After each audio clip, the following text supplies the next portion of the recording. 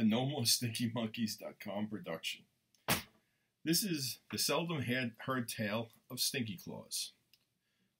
Something I wrote back in December 28th, 2008, 10 years ago. And I thought I would give it to you now via video. Okay. Old St. Nick's were waiting 3 to a green leather couch outside the personnel office at the Stacy's department store in the Chesterfield Mall in Manhasset, Long Island. 18 of them, red-faced and most with their own graying whiskers. Stacy's didn't go for wigs or fake beards. It's too easy for a bad kid to pull hard and ruin tens of families' Christmases. The interviews were relatively short. Assistant Personnel Director Mrs. Weingartner had their resumes. Most were Santas for several years at other stores before this major league tryout. Sam Kierker had actually been a last-minute fill-in at last year's Thanksgiving parade, but he was now using a 3-legged cane, and recent hip surgery was going to make the little tykes a heavy burden on his lap. Tom Werner was more reddish this year than ever, and too gone to remember the breath mints that always disguised the redness's origin.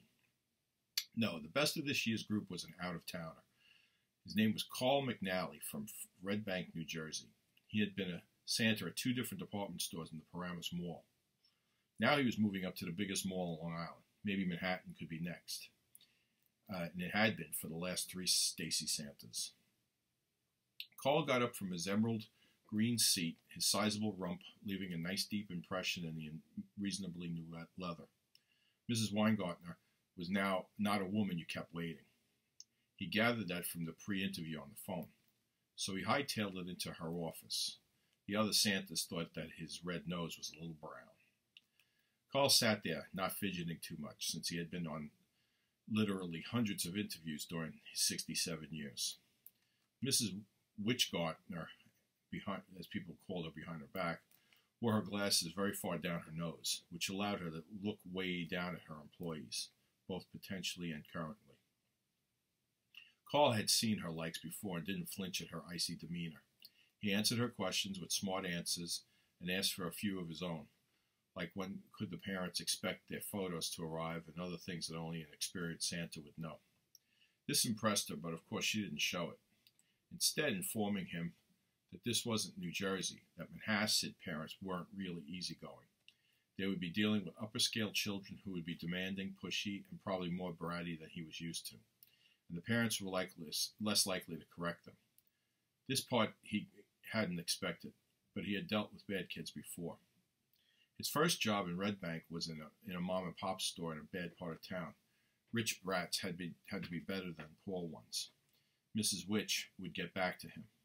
When he got home at 5:35, the answering machine was already flashing the message that the job was his, and it was going to start on Friday at 11 a.m., November 27th. He was the newest Stacy Santa, something akin to a 4-star general in the Kris Kringle Brigade. Chapter 2. And I forgot, this was not written in 2008, this was written in 1998. It's 20 years old. November 27th came fast. Carl McNally was interviewed in late September and looking forward to his new gig for a good 3 weeks, when an irritated bowel started to bother him. He saw a doctor, a gastrointestinal guy named Dr. Gas. Well, his Subway ad promoted him as 1-800-DOC, D-O-C-G-A-S-S. Who said that Carl's big problem would be his unending flatulence. He could pour Beano on any gas-causing food, or not even eat the gas-causing food at all, and it wouldn't make much difference. Dr. Gas could prescribe him with some anti-flatulence medications, but it would slow down his bloodstream, thus making him drowsy and irritable. Not very Santa-like. So Carl decided to just tough it out, to this poor woman's detriment. Peggy McNally had always been proud of her sharp sense of smell, but now it seems like a terrible affliction. Carl's first day at work started out well. He had just coffee, no milk with breakfast, and his first 9 kids online were pretty good. But then little James Anderson crawled on his lap. Little being 5 years old, but he had to weigh 65 pounds, and half of that was his head and mouth. And well, a loud one. He seemed to complain about everything and finally started pulling on Carl's real whiskers. Carl was getting irritated, but his bowels were even more so. After about the 8th tug on his beard, Carl couldn't control his quivering sphincter and out came a long, low-sounding hiney belch. At the same time, Carl was adjusting his weight to complement that of James's annoying bouncing. Carl had let one cheek up as the photographer finally took the long shot. Took the shot, and to Carl's embarrassment, the aroma started to work its way up. James stopped his bouncing, and his face turned green. The smell, nothing short of burnt eggs on a sultry summer's day, managed to engulf little James's nasal passages and sent him reeling, whimpering to his mother. Mrs. Anderson was afraid that Santa had hurt her poor baby, but when she came close, she recoiled suddenly, putting her calfskin glove up to her nostrils. She grabbed James's hand and walked to the she-elf's working podium to handle the final paperwork on her photographs. Santa Carl excused himself while he went to the bathroom. James's reaction was one thing, but Mrs. Anderson's was another. Carl tried to relax and calm his embarrassed self. He had always taken great pride in his appearance, his hygiene, and how he handled himself, but this bowel irritation might ruin all that. He took some deep breaths and made his way back to the Nutcracker Suite, as his Santa village was called. The next child was more unruly than the last, and the deep breaths turned out to be a bad idea, as Carl's gas boiled in his stomach. This child, around 8 years old, told Carl that he wasn't the real Santa and that his glasses were far too fake-looking. Grabbing at Carl's glasses, the kid started bouncing even more than James had, and Carl got very upset, because these were not some drugstore reading glasses, but his very own prescription frames. So with the kids bouncing and Carl's nerves and the sudden herky-jerky movements trying to stop the kid from twisting the glasses off his face, came a loud va-voom. Not silent, but very deadly.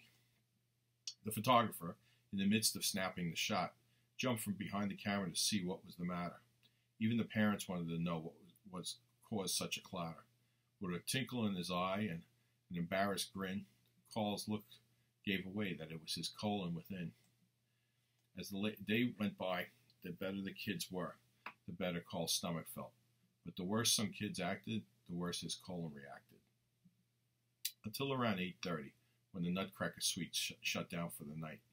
The store and the little stand made quite a lot of money that day, but the line did thin throughout the day as the aroma hung thicker than the pine scent from the trees.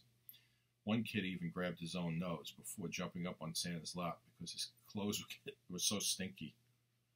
The mother quickly grabbed his hand, afraid that Santa's smell was brought on by alcohol. Carl went into the employee locker room to change when he saw a yellow sticky note attached to his time card. Mrs. Witchgarden had wrote, "See me, 9:15, Monday morning," in red ink. The note didn't make Carl's stomach feel any better. And the story will continue.